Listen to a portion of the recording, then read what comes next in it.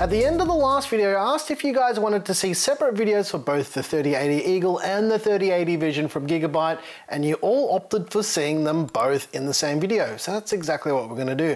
We're going to take a look at both cards in this single video so you can see what they're both about. And since we tested two cards, it's basically two full reviews in one video. We cut back the compute and DLSS benchmarks and ran our regular suite of benchmarks on both Windows and Linux. So let's see what happened.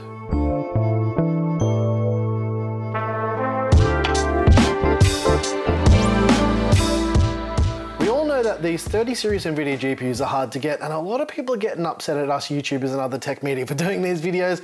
Guys, we're just doing our job. We're here to take a look at a GPU that you may or may not be able to buy right now, but you will be able to buy them sometime in the future. As a bit of a heads up, there's a lot of data to unpack in this video. There's actually chapters in all of our videos, so if you want to jump to a certain section of a video, it's as easy as just mousing over the progress bar or checking out the timestamps in the description. Also, make sure you watch the whole video to get the context of this video before commenting. We don't have a Founders 3080, so we can't compare that to anything in this video. I also wanted to add that these are the out-of-the-box figures. All of our GPU content is designed this way because a vast majority of people will never overclock their GPUs. And this is more indicative of real users. For people who want to know how these cards overclock, you've come to the wrong channel. Not only that, the top tier 30 series cards do not overclock well. They sit right on the edge of performance as it is. We recently changed up our GPU video format and you guys responded really well to it, so let's get to the benchmarks and comparisons. The graphs are weighted based on performance of the cards that we are not focusing on from our entire database. The graphs change because the cards perform differently and some cards get knocked off the graphs. Some people don't like it, but that works for us. Also, these benchmarks are accurate and repeatable, which is why we use them. With that said, let's kick it off with Shadow of the Tomb Raider. You can use that magical little pause button at any time during the video to take a closer look at the graphs for a bit longer or watch the video in half speed. As we've seen with all of these 30 series GPUs, so far 1080p isn't really their strong point, and the same thing's been echoed here with the Eagle and the Vision cards as well. It's completely CPU bound in both Windows and Linux, and the 3080, it's basically just not designed for 1080p.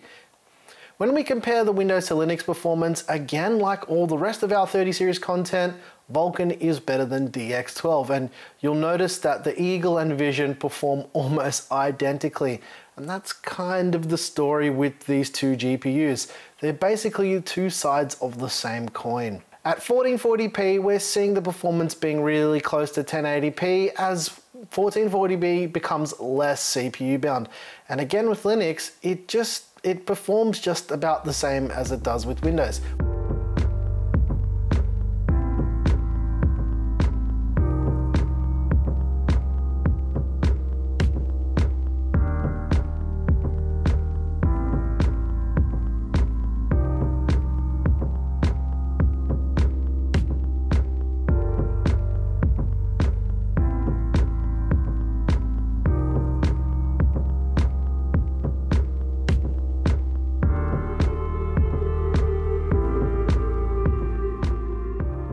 At 4K, we're seeing the same thing being echoed with both Vulkan and DX12 here.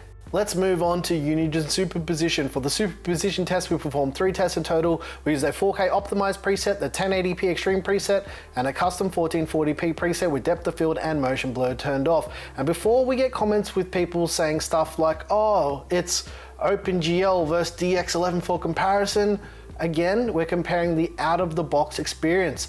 Those people who know how to extract more performance out of their GPUs in Linux don't need our videos. First up with the 1080p Extreme benchmark, this one's super GPU bound, so the Eagle and Vision are basically on par with each other. It's pretty standard to see that with this benchmark using Linux and OpenGL, it does not perform as well. That's just how it is in Linux, and we've tested this with other kernels and other distros and a bunch of other different combinations, and all the results are just about the same. And I've addressed this multiple times across multiple videos in the past.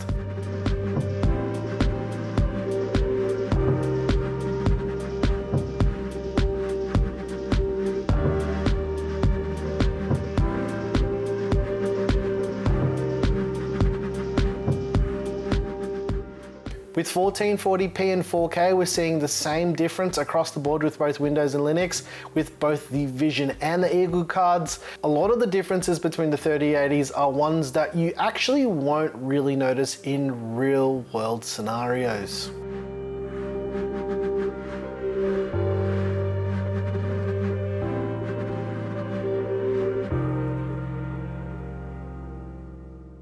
Next up is Basemark GPU. Basemark gives us a great indication of Vulkan performance in Windows and Linux. At 1080p, the Vision and Eagle share about the same performance as all of the other 3080s that we've tested. This is kind of the trend with Ampere. The main difference with the Eagle and the Vision is they're designed to be slightly slower but run cooler, and ultimately you will not notice the difference between these two cards.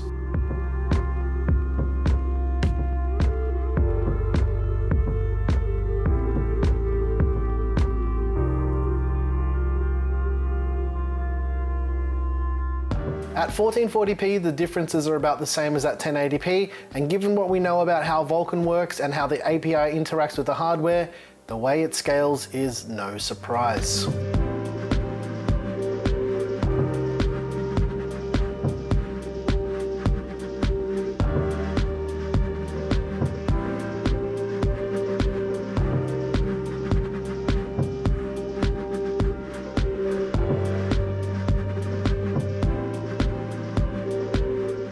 This is then again echoed with both Linux and Windows at 4K.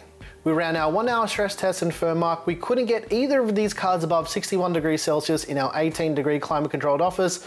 The result here is actually pretty good, but be aware again that we're running this on an open air test bench, and the results in a closed system will be far different from what we observed. We include this result because our open air test environment is consistent and we test everything this way across the board. All you have to do is remember that we like to have 0 variables. That's just the way it is. As far as what these cards offer compared to the Founders card, you're getting a tiny bit of RGB. These cards are designed to be pretty understated. If I had to pick one of these cards based on looks alone, I'd pick the Vision. And a lot of people put weight on aesthetics of GPUs, but personally, I don't think it really matters. You should be looking at your monitor, not your PC. A lot of people do put quite a bit of weight on that, and it just doesn't make sense to me. We also observed that both cards are pretty silent. You also have to remember, again, on an open air test system, you're gonna hear everything, and these cards were pretty quiet. And yes, I'm talking about observations because they make a lot more sense than numbers that most people won't even understand. Acoustics are really only tangible if the card is sitting right next to you. Most of you will be using your PCs with headphones on, so if your PC's too loud, turn up your headphones. If not, turn up your speakers. The crux of this video is that at the end of the day, if you're looking at either the Vision or the Eagle to be top tier 3080s, you're not gonna find that with either of these cards. They're balanced, they're quiet, and honestly, they're both identical. The only real difference with these cards is the color of the shroud and the price. Performance-wise, they're basically the same. The PCBs are even the same. The temps are basically the same as well. And in theory, if you wanted to convert your Eagle to a Vision or vice versa, all you'd need to do is change the shroud. And this is the reason why I wanted to do them in the same video as well, because if I did them separately, the only difference would have been the video title. Price-wise, the Eagle's better value. You're really paying that aesthetic tax for the Vision. If I had to pick one based on value, I'd probably go for the Eagle, but on looks alone, the Vision does it for me. The pricing is available for both of these cards, but again, the availability is 0. The Eagle's going for around $729 US or around 1,450 Aussie dollars, and the Vision is going for around $769 US or around 1,500 Aussie dollars. Now, I've been saying this for all the 30 series content that we've done so far, and I'm gonna say it again. Even if you could buy these 3080s, which at the time of filming this video is impossible, I would still wait to see what the Radeon 6000 GPUs bring to the table. Also, this is probably going to be our last 3080 specific content piece because I think I've said as much as I need to say about the 3080s, and yeah, there's not really much more to add. And obviously, you'll be seeing these GPUs in build videos, but as far as more standalone 3080 content from any vendors, regardless of who makes the card, that's a wrap from us. And finally, I just wanted to address a trend that we're seeing with these videos. After all this time, we're still seeing a whole mountain of people attacking us and other tech media for covering these cards. I think I can speak for everyone and say that we're doing our best to share our experiences with these cards, and this is our job, but we have feelings too, guys. We're humans. We're not content-making robots, so put the pitchforks down, and guys, some of you just need to chill out. Honestly, the toxic comments about why we're receiving these cards just needs to stop. It's getting tiring for all creators out there. And those people who are commenting this stuff, you know who you are. You gotta chill on the tinfoil hat conspiracy theories with these cherry pick cards and all this other nonsense. And if you repeat that back to yourself when you say it, it actually sounds crazy because it is crazy. And that's just not how this works. We're not getting paid to say anything. We're not getting paid full stop. If you see this type of behavior in comment sections on anyone's videos, you just gotta call it out. And if I see stuff like this, I'm gonna back you up. This toxic PC culture needs to stop. Oh man, it's frustrating because sometimes I even have to catch myself out. I start writing something back and I have to stop myself from replying because it's honestly a gigantic waste of time. You know, don't waste your time contributing to the toxicity. Be positive. You'll feel so much better about yourself, guys. Anyways, I hate doing these rants, but sometimes I just gotta say something. Anyways, if you like this video, please like and subscribe. If you hated the video, hit the dislike button twice. Once again, thank you so very much for watching. I'm your boy Nick with Gear Seekers. You peak, we seek. And yeah, there's been quite a bit of this weird toxicity with this 30 series stuff. We get it, guys. We know you can't buy cards. We're just doing our jobs. If someone sends us something, we're gonna do a video about it. We're not just gonna sit here and let it collect dust if you guys can't buy it, because that just wouldn't make sense. Please be kind to yourselves, be kind to others, and thanks for watching.